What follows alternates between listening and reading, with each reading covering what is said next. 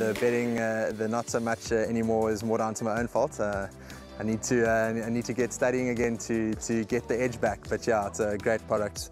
I love the exchange. It's really, in my opinion, one of the better bookmakers, if not the best bookmaker out there.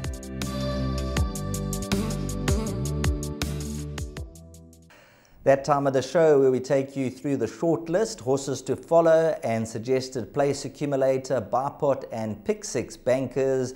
They're going to bring up my shortlist where my place accumulator bankers will be race 3, number 8, Quinabi, and race 6, number 1, Political Party.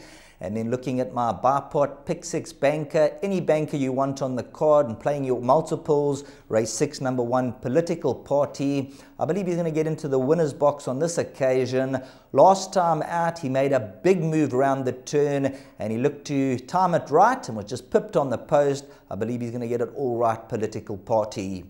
Then a horse to watch out for, I singled race 8, number 2, Tashman, at around 7 to 1. He's a horse who likes to race up with the speed and could certainly get a blow in. They're not on screen. Both Dees and I agreed race 7, number 8, Monashard, at around 10 to 1. Has come down 16 points from the last 2 runs. Has been raced in feature company of late. And race 7, number 8, Monashard, that's another horse that you can add to the tally to watch out for.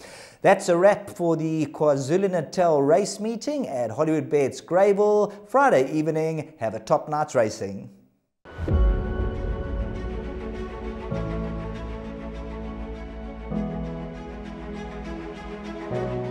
It's Donovan Everett from Cape Racing, and I'd just like to say it's an absolute pleasure to be involved with Intrabet and Cape Breeders in this golf day today here at Pearl Valley. It's fantastic for the industry to see all the relevant stakeholders coming down and having a good time and networking, and it's exactly what the industry needs right now in terms of moving forward and recreating some positivity to take us forward into the next year.